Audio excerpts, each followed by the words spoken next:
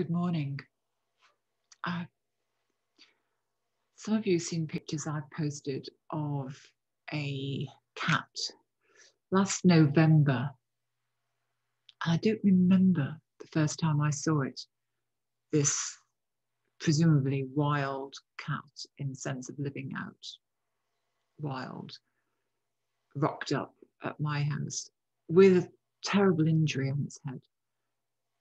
So he'd lost an ear and probably more than that, part of his head as well.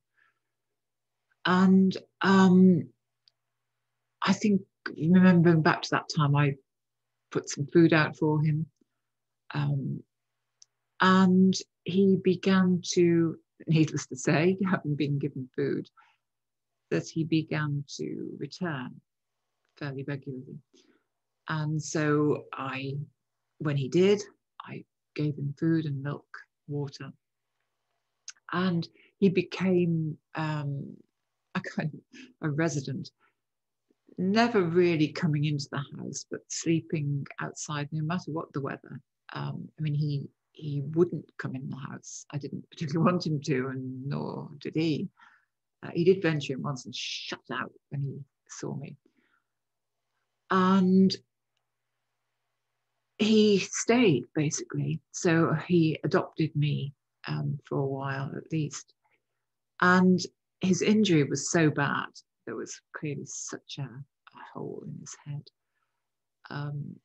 where the ear had been, that I decided to take him to the vet. I had no idea if he did belong to anybody. It didn't seem as though he did, because he'd looked like he'd never been treated for anything. You know, he was full of all sorts of things.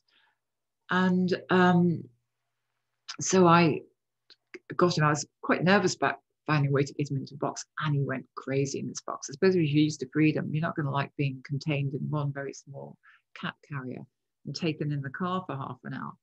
And he made that very, very clearly known. And anyway, the vet said, I'm not sure, if he can survive an operation, not sure if it's going to do, not sure what it is. Anyway, she said, I will do my best. Interesting that when he came out of the carrier, he'd kind of opened up the wound even more.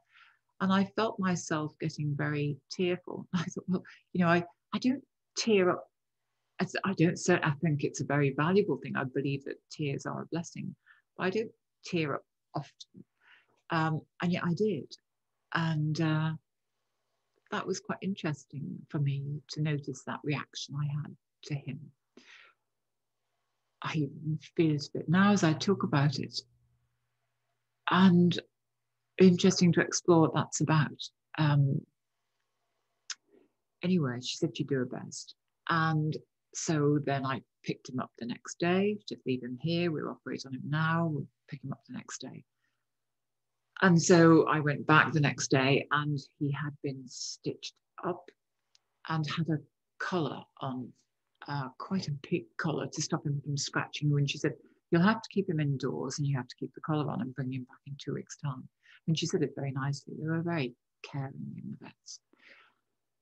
And well, you can imagine that wasn't popular with him having this collar on. And when we got back, nor was it easy for him to eat. It was almost too big for him to be able to get his head to the bowl. I managed somehow, and I don't know how I did this, to cut the collar back so it was shorter, so he could at least get to his food more easily. But it was messy, and of course he couldn't wash his face, and that whole thing became very bloody, but nevertheless, it stayed on miraculously. And then just before, and I had managed to just about get him to let me stroke him. And then just before I was due to take him back to the vets to have the collar removed, the wound still wasn't looking great, to be honest. He disappeared. He just disappeared. Like he vanished. And he never normally strayed from my patio outside. He would sleep, it's undercover. He would sleep on, the chairs there. And he didn't go very far from there at all. And he'd just gone. And I was due at that time, because I had been thinking how I'm going to manage this, because I'm due to go to the UK for a week.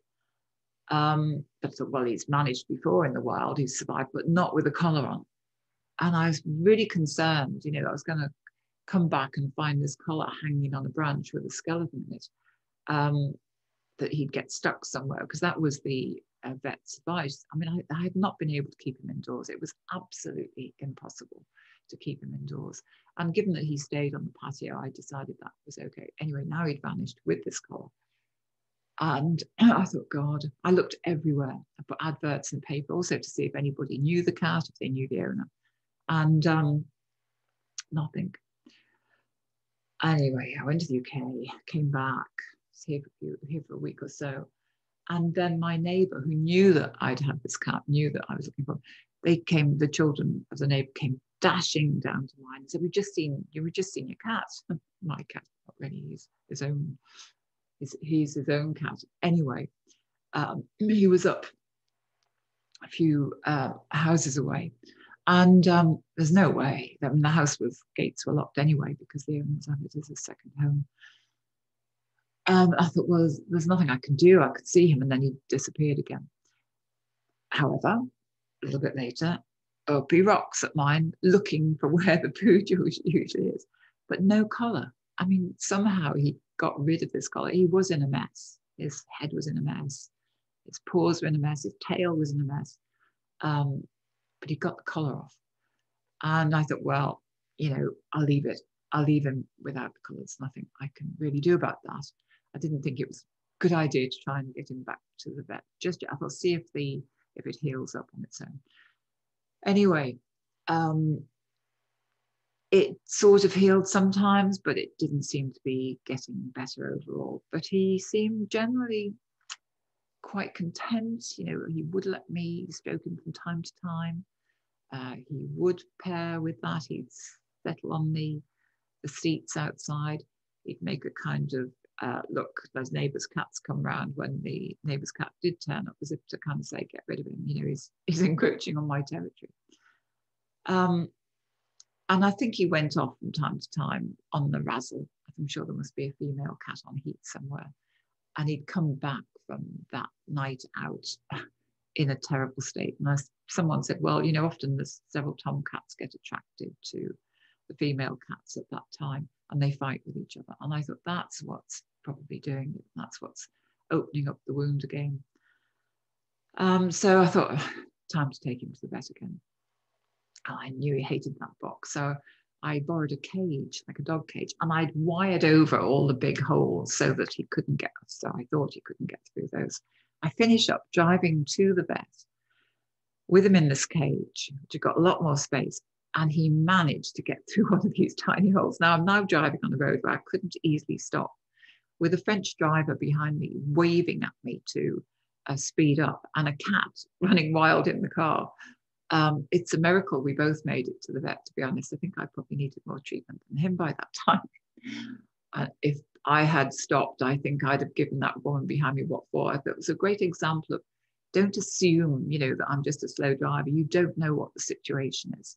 And I just thought, I'd love to be able to tell her in no uncertain terms what the situation was, that she was presumably making assumptions. I'm making assumptions about her too. And so he's in the vet. Oh no, we couldn't get him out of the car. He buried himself somewhere in the car. So I had to drive back with him underneath my seat in the car. I thought he'd actually got somehow into the engine at one point. Get him back, get him in the cat carrier and back. Now this is now 2 trips to the vets, a couple of hours by now. Anyway, got him there.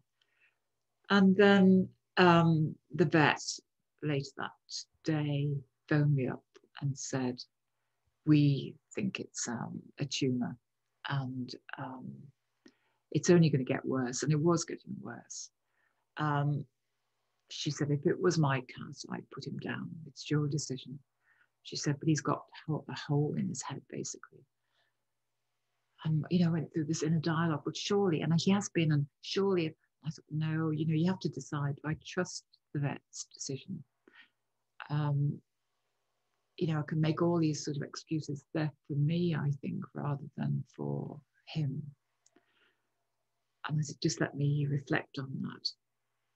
I thought, how long do I need to reflect on this? And she said, take 10 minutes. I thought, that's right. You know, I don't need more than that. I don't need to reflect till tomorrow. I'll only go around in circles. I thought the vet handled that very well. And so I did reflect for 10 minutes and I phoned back, and she knew by the tone of my voice. I said, I take your advice. And she said, okay. She said, I think it's the right decision. I think she said something like that. So I came away. Now I went back to collect the cat carrier, and I go back to collect his ashes in a few weeks' time. I don't know how you know whether you've got the actual cat's ashes or they just give you a bucket full. I never knew whether I got my mum's ashes when I was in Liverpool either, to be honest. It was in an open jug. And I just felt very emotional. I mean, this cat had only been with me for 3 months. I thought, what is it about this cat that's touched my emotions so much? And I've reflected on that a lot. And I think the key things were that this is a cat who'd survived. You know, he'd survived being in the wild through some pretty tough weather, with a bad injury. And even with that injury, I suspect he still went up on the razzle and found a way to have a good time, so to speak. And he would open himself to a little amount of affection. And he had a great appetite and he knew what he liked. The other cats in the region got to know what was being served up here as well, like chicken and fish from time to time. It's the gourmet cat restaurant, so we started to attract a few customers. And I thought, you know, those are qualities that I just think, wow, you know, there's humans that wouldn't cope in the way that he would. Sometimes if he scratched and he caught his ear, he would kind of howl for a moment because it was presumably then so painful. And I thought, wow, what resilience. And also reflected on the fact that, you know, 1 minute he was this cheeky cat, and the next minute he was dust. And I thought, that's a reminder.